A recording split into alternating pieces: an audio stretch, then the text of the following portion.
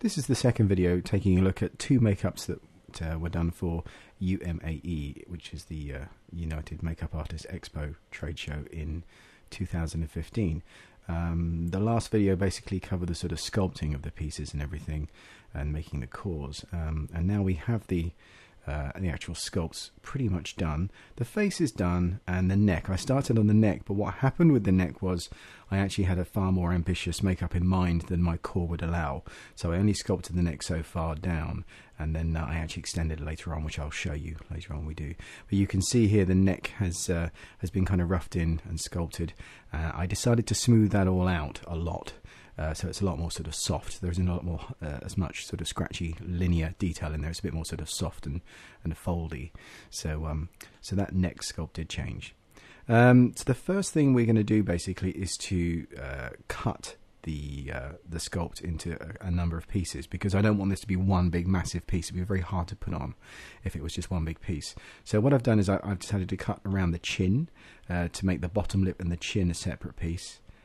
And I'm using a scalpel there, and you can see that it's cut at a very sort of steep angle to make sure that the overlapping edges are far more likely to sort of join up without leaving an obvious step.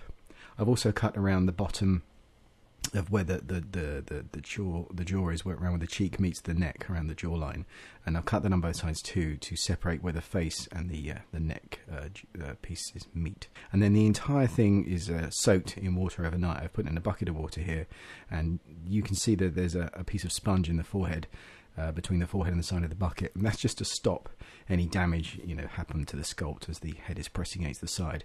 I topped this water up so that it was as full as it could be, and then basically left it overnight for the water to reactivate the Scopas Parting Agent, which I put on the outside. If you want to know more about the release agents, there's a bit more information in the Show More button underneath for releasing sculpts from plaster cores. So after the whole thing has been soaking overnight, the surface is reactivated, and here you can see I've been able to slide the chin off before, and I can slide the neck off as well. And the neck is going to go onto a specially made core, which has been splayed out and extended at the sides to give me lots of working room and remove as many undercuts as possible. And you can see that the neck fits in that little nook quite nicely. It fits that shape exactly, and I just need to make sure I push from the middle outwards and push out all the air bubbles and try and get it to sit so nice, so I can extend the sculpt out and finish it off. And when you look at the outside of the piece, you can see actually the water that's gone inside and underneath the release agent. Those bubbles are basically like a kind of a skin, a slimy, slippery skin that's reactivated with water, and it shows you quite nicely just how effective this is as a film that you can sculpt on, and then later on reactivate with water and get your sculpts off of the plaster to retouch them on a different core. So with the face, I've got to be very careful with the face, so I just kind of lever up both sides to help free them properly. And once I'm sure it's going to come off nicely, I can just lift it from the nose, pull the whole face away, and then pop that onto its own core as well. And you'll remember we modified the core to remove all the undercuts, so I got rid of the bottom lip and the chin on this one, and also the undercuts of the eyelids as well. So they are now sort of flatter planes, but everything else should line up perfectly. You can see the piece sits in there quite nicely. The other thing I've done is use a sponge to press down on the sculpt and make sure that the sculpt is sitting on the core properly. And also by using a sponge, I'm not putting in fingerprints and dents from my fingernails in there, and it also helps to absorb any water that may be underneath. So by using a sponge, it's doing double duty. It's actually soaking up water as well as preventing you from damaging your sculpt. And there you can see the sculpt is sitting on the core quite nicely. The only thing that really needs to be fixed up is the edges, and we may need to extend a little bit here and there just to make the edges blend in nicely. So to blend the edges in around the edge, I'm going to use like little bits of plastiline and a tool, and just take the existing clay that's there and just push it out so that it extends over a slightly longer area. I've only come out about sort of 7 or 8 millimeters further around these edges, just to kind of push them out and make sure that there's a more gradual transition between the edge of the sculpt and the core. Here I'm showing you a couple of different ways. On one side I use like the steel ball-ended tool to push the plastiline out, and on this side I'm actually going to drag it out using this kind of twisted brass loop tool, which again, it kind of grabs some of the clay, pulls it across, and the gradual reduction and extension just means that there's a nice shift from one sort of mound from the plastiline into that of the face, so it's a more natural looking transition. and same on the underside of the lip. I can kind of get right inside that underside of the lip now because I've removed the bottom lip. I've got access in there, and I can use a number of tools to gradually work it into sort of finer and finer detail until eventually I can push down my finger and smooth it out, and then I can start texturing. Obviously the texturing's got to happen back on the edges where I've blended out, so using the same tools as before, the scratchy cloth and the clay shaper tool through plastic, I can start denting it, putting in skin pores and various bumps and irregularities that make it look more like normal skin. The chin is sitting on its own core as well. Here you can see the same kind of things happen. The top lip here has been removed and the nose has been removed in order to give access to the underside of that bottom lip, so I can get right in there and finish off all my detail. And I'm doing the same thing again with that ball tool. I'm just pushing that clay out. I'm not really adding much, I'm just dragging it and extending it, so the same volume of plastiline is being shared out over a slightly longer distance. And the idea is basically that if you blend out the plasticine on both sides that have been cut, then you're not really adding anything, you're just extending them both, and they should taper and fold and overlap each other quite nicely, and you won't end up with a radically different or noticeable edge between the two pieces. Here I'm just kind of carving in a little bit more detail here. I just wanted to put a bit more of a hollow in that shape. Now it occurred to me that blending this out just in this corner here wasn't quite enough, so I've actually extended it out just a little bit on the bottom lip, just so that when this chin and bottom lip piece is on, there is actually a slightly longer piece underneath. The chin is actually going to go on before the face piece, so by extending it out slightly on here, I just give a slightly larger surface area for that lip to be glued onto, and it just makes it a bit more secure, so that when the face is being used and the mouth is, you know, acting and stretching, that there's a big sort of lip of silicone that comes out beyond where the lip is to the side, so that it's really well anchored to the face. Because what can often happen with lip pieces, especially if they're quite thick, is that sudden thickness of silicone, even if it's very soft, can't quite keep up with the stretch of the skin, and it can kind of give way a bit. So by extending it slightly here, we're actually increasing the surface area near where it's going to be more likely to pop up. And mouth corners are almost always a pain in the arse. They always sort of give and flake out or stretch or crack or something, because the mouth is used so much, you know, for drinking and smoking and eating and everything. So there's always these kind of hazardous things around edges near the mouth that are always going to give you trouble. So here you can see where the edge has been extended out slightly, and it's all been textured up, and that's now ready to ground up and mould. Same with the face, that's all been done and the edges have been cleaned up, so that sculpt is now finished. The only thing to do now is to do the cutting edge and the overflow and everything, which I'm going to do with plastiline here. And I've done this in other videos before, where I just basically explain how you do your cutting edge and the blend. If you're interested in that, check out the video I've done on this. It's on my YouTube channel here, and basically just look for the name of this video, and you'll see a far more detailed description of what this process is and why it happens. So you may notice there as well, there were some sections on the side where there was like a big sheets of plastiline, and the way I did this was to use a pasta machine for rolling out sheets of pasta. And it has all kinds of different cutter sizes for different sort of ribbons and strips of pasta, but I don't use any of those. I just use the flat rollers to create a sheet of plastiline, which you can vary the thickness of to get different kind of thicknesses. So once the chin has been edged up and everything, you can see I'm using plastiline around the edge, extending right down to the base, so that the entire thing is like a smooth blanket of clay, and the only part of the core we can see is the cutting edge around the outside, and the keys, which we've drilled in to make sure that when the mould is pulled up, that they locate correctly when I close the mould and clamp it up tight.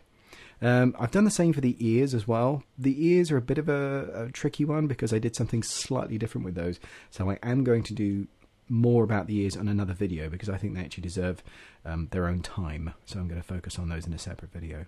But basically everything was edged up the same way, and then when the face piece was the first piece I needed to get done, really, because I needed to get eyebrows punched, so there was a bit of a time crunch on the face piece, so I kind of stopped everything else just to get this face piece molded, so I could run one and get that sent away.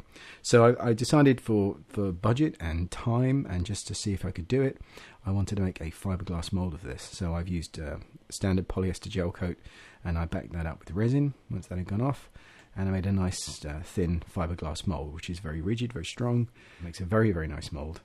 And then once the mold is done, we can basically drill holes and then bolt it together.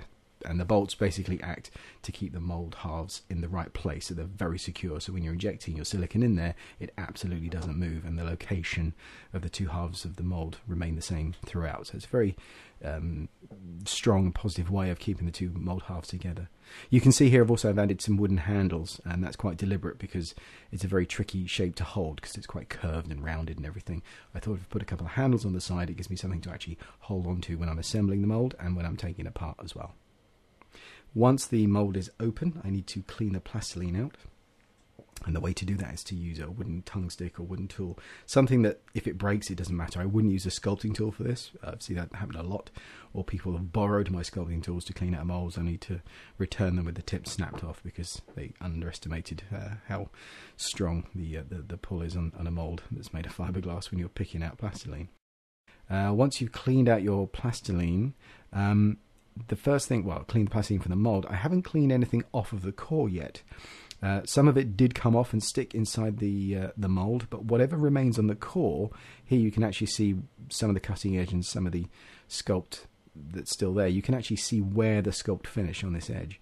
What I've done is I've drilled little holes here at various points around the outside of the sculpt, and that it's not right on the very, very edge. It's just a little bit in from the edge, about 10 millimeters, half an inch in from the edge of the sculpt. And what these are bleeders. They're going to be they're going to permit the air and the silicon to bleed out as I inject this piece, because what can happen is, being a closed mold, as you introduce silicon into it later, it's perfectly possible you could trap air bubbles, and you won't know until you've waited for your silicon to cure, popped it open, only to find that there's an annoying air bubble caught in an apex somewhere where the air couldn't get out. So it's a good idea to put the air bubbles, these air holes, to allow them the mold to bleed along at various intervals. You don't do too many. If you do too many, the silicon will just go everywhere and you'll spend forever plugging up holes.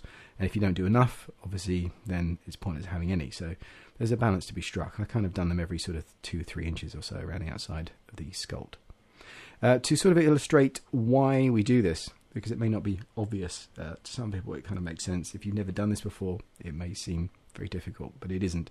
So I've done some illustrations to try and explain the process as to why that's happened. If you can imagine, this is the face looking at it from underneath, and I'm going to do this illustration over the top to show you the outside. So here's the mold and the core. This is like a cross-section drawing of the mold and the core together. And basically what's going to happen is I'm going to rotate this 180 degrees, so it's upside down, because that's the way the mold would be round when I inject it. And we'll switch to illustrations here. You can see actually what the first thing is that I'm going to do is drill a hole into the middle of the piece in order to permit me to put an injection tube in there. And the injection tube I've used is brass, and I've secured it using car body filler, which is very easily found in car body repair shops. It's basically a paste you mix together, put it on there, and it'll set up rigid in about 5 to 10 minutes. And it's very good at securing and holding things like this, but it's hard enough to be able to drill and sand later. I drilled through, and then I put a blob of car body filler on the back of that drill hole on the inside, and then I left that cure up, and then I drilled through again, so that I drilled through the car body filler that I just put on there, which is now set. So I've now got a hole that goes all the way through the inside of my core. And then once that's on there and that sets up, I can then put my syringe in there, which I made up out of plastic. And the blue here is going to represent the silicon, just because it's an easy color to spot. Here the blue silicon is poured into the injection tube, and basically you just let that. I say injection. I didn't actually use any plunger or anything with it. I just let gravity work its magic. So gravity pushed that through. This is a very large piece of tube full of silicon. The pressure of that silicon then pushes down through the nozzle and into the piece. It goes all the way through into the piece, and it will gradually fill the inside of the mold. And as you can see, as the silicon creeps up the sides, then the amount in the syringe goes down. So that's how you know it's still flowing into the mold, because you'll actually see it start going down in the silicon.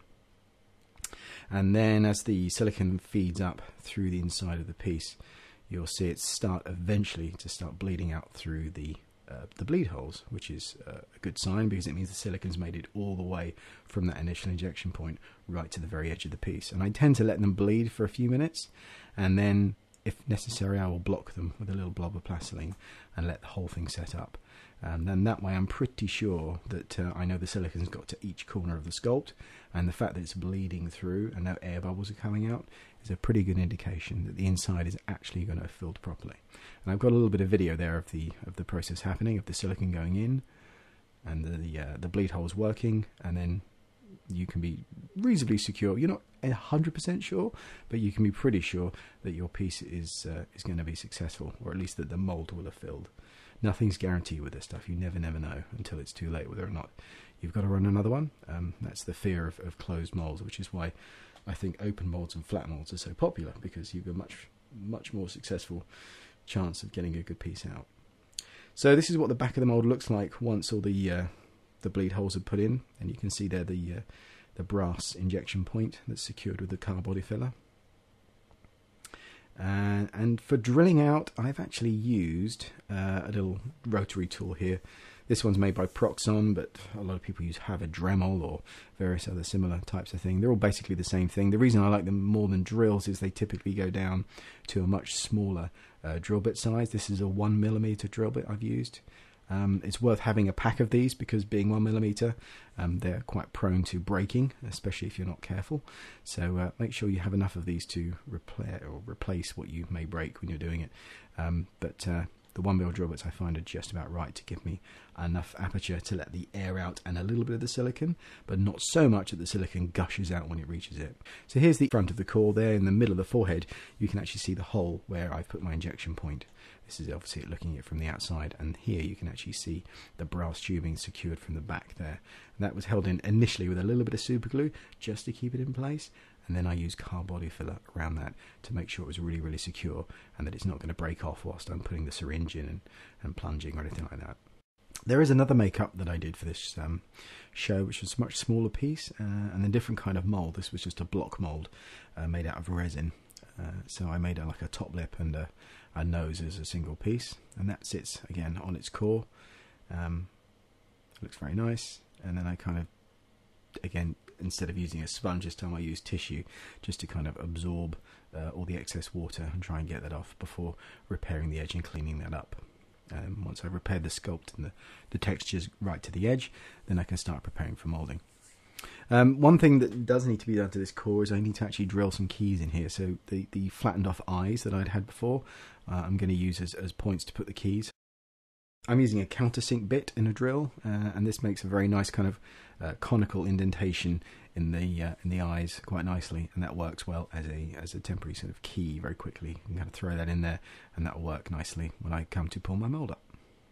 So basically the chin and the other face piece that I made, they're both block moulds, so they're going to be moulded at the same time, the same way. They're basically going to be put on a bench top, and I've done like a clay base around the outside there, and into that I've sunk some brass shim. And brass shim is basically like a thin metal sheet that you can buy in a roll, and it's used specifically for sort of various engineering things, but it's great for making temporary walls. So I've basically cut a piece of brass the right size to make a wall around the outside. I've bent it in the right places so that it conforms to the shape of my core, and then I've supported the outside of that with plaster bandage just to be sure that the brass wall isn't going to shift or move during the moulding process. Once the resin has been put on top of that, I've opened up the whole mould and cleaned it up. You can see it's basically a big block of resin now. They're two different colours because I had some from one company and one from another, so I just used up what I had basically. But essentially it's the same kind of resin, and they both work the same way. But it's quite nice because then you can see the two halves quite obviously there. And basically when they're popped open, which happened very easily, fortunately, you can see that in this case the sculpt and the flashing is all stuck inside the mould, and it's come away pretty much from the core, leaving it perfectly clean. So moulding the neck, that was pretty much the same as the face. Now that the face had been done, I could turn my attentions back to the neck, which was desperately needed doing.